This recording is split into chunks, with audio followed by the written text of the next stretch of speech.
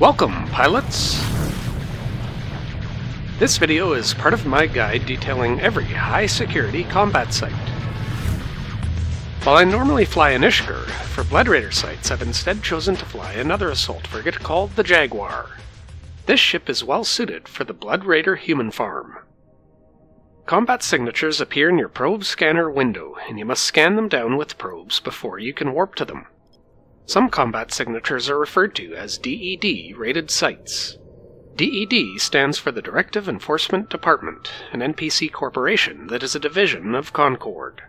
Such combat sites are given a difficulty rating on a scale of 1 through 10. The Blood Raider human farm is a combat signature found in all systems with a security status of 0.9 and higher throughout the western regions of Amarr space.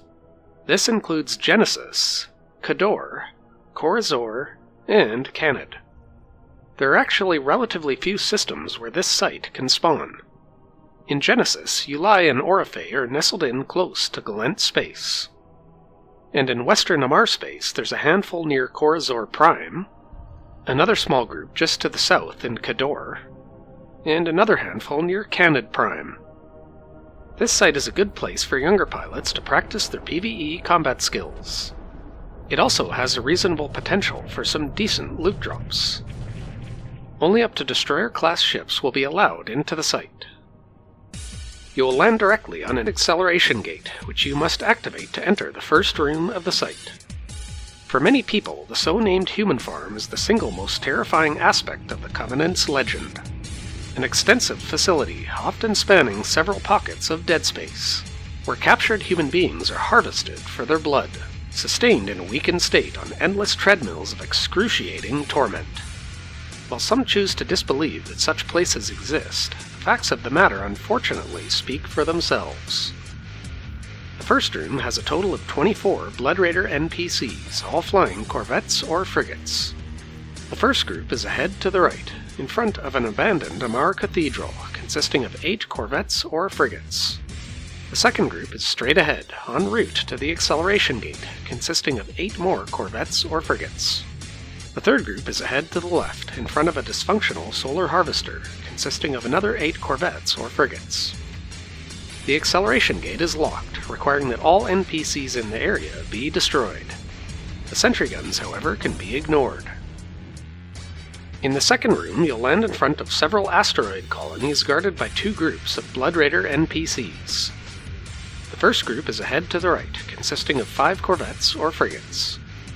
The second group is ahead to the left, consisting of another 5 corvettes or frigates. Among the asteroid colonies are 3 stasis towers that will webify you as you approach the acceleration gate.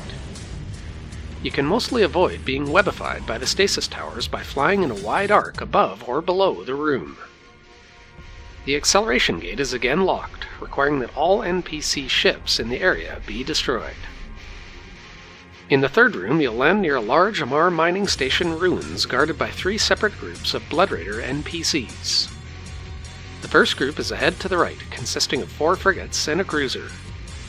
The second group is straight ahead, en route to the acceleration gate, consisting of 5 frigates and 3 cruisers. The third group is ahead to the left, consisting of another 4 frigates and a cruiser. The acceleration gate is predictably locked, requiring that all NPCs in the area be destroyed. In the fourth and final room, you'll land in front of a large pleasure hub flanked by a collection of human farm structures. The area is guarded by 3 separate groups of Blood Raider NPCs. The first group is ahead to the right, consisting of 2 frigates and 2 cruisers. The second group guards the pleasure hub, consisting of 5 frigates and 4 cruisers. The Dark Blood Keeper is among the frigates. The third group guards the collection of human farms, consisting of 2 frigates and 3 cruisers. You can ignore the majority of the NPCs and focus solely on the Dark Blood Keeper. He will always drop a 6th tier Overseer's effects, and has a decent potential to drop 1 or more Corpii B-Type Deadspace modules, or Dark Blood modules. A ship like the Jaguar, fit with light missiles, will run this site in about 8 minutes. Because the entrance gate is restricted to destroyer-class or lower ships, tactical destroyers are probably the best choice for this site. Younger pilots looking to test themselves may want to try out a Kor-Azor fit with beam lasers.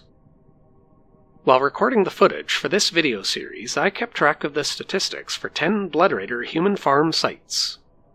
Over this period, 7 of these dropped something beyond the Overseer's effects. The best result included a Corpii B-Type multi-spectrum coating and a dark blood heat sink. Overall, I seem to be more lucky in this site than most other 2 of 10 DED-rated sites.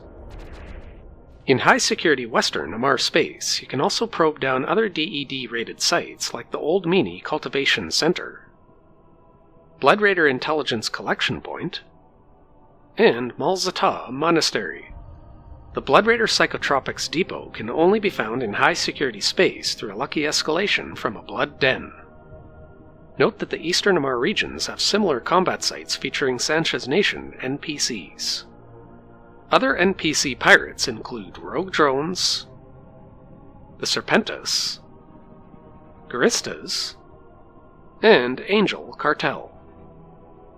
My journey to host a complete set of combat site video guides began in 2020 with a similar 13-part series for Serpentis combat sites. I followed this up with similar series for Guristas and Angel Cartel. If you find yourself outside of Amarr space, you can check out those videos right now. If you're curious about fitting assault frigates for combat site exploration, you can check out the gaming section of my website over at RileyEntertainment.com. Stay tuned to Riley Entertainment for more EVE Online combat site guides, and smash that like button if you enjoy my content.